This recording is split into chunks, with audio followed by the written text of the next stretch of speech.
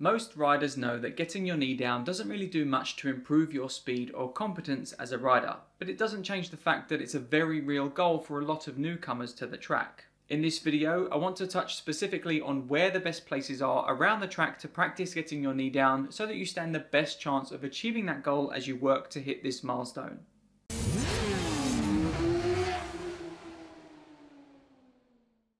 It took me a long time to get my knee down on a track day. My speed was coming along nicely and I was doing well from a fundamental standpoint, but that knee just wouldn't hit the deck, even though I could see that most riders around me were, many of whom I was passing. For this reason, I totally understand the frustrations of riders that want to make it happen, however silly that may be, and how it can sometimes become a big focus for the learning rider. But right at the start, I want to say that this isn't going to be a full how to get your knee down guide, because really getting your knee down comes down to two things. First is achieving a good body position, something we've already covered. And second is having the necessary speed to actually lean the bike far enough to achieve getting your knee down, which is what most of the videos on this channel help you do. And that second one will be where the vast majority of riders struggle, leaning the bike far enough to actually achieve knee down. So what we're going to talk about here are a few smaller pieces that'll help set the stage to you hitting that goal. So with that, let's go over a few points on how to approach this. The first is to be intentional. A big part of improving any area of riding is to go out there with a plan and execute on that plan. Just riding around hoping for something big to change is unlikely to get you the result you want. Certainly not in the time frame you want anyway. For this, I would advise you to get clear on exactly where you're going to push your current limits to get that knee down. This could be as specific as one corner in particular if that's what you think suits the following criteria I'm about to talk about.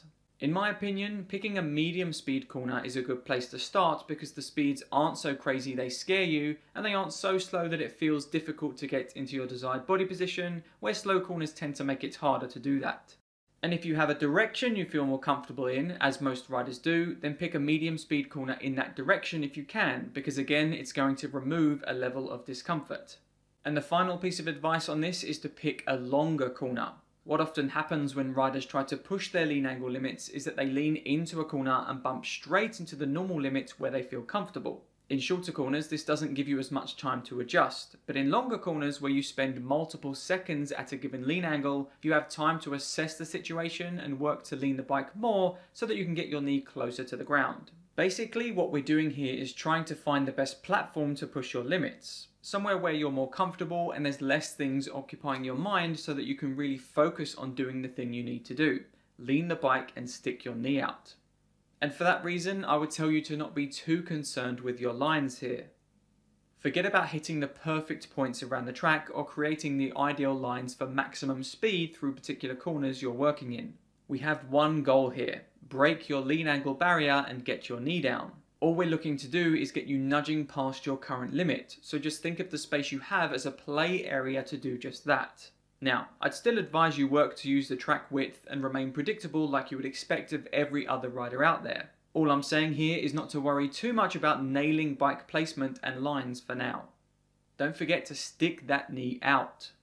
Knowing and practicing good body position technique is a prerequisite for this, so when you have that in place and you begin trying to push your limits, don't be afraid to really stick that knee out to get that first touch. It's not the way you'll ride in the future. However, in my experience, getting that initial touch can have a psychological effect on how confident you are going to that lean angle again in the future, and eventually past it. Fundamentals first, but eventually you have to push. I know for some people watching this, the idea of riders going out there and trying to get their knee down won't sit right with them, and they'll think that those same riders should just not worry about it and let it happen.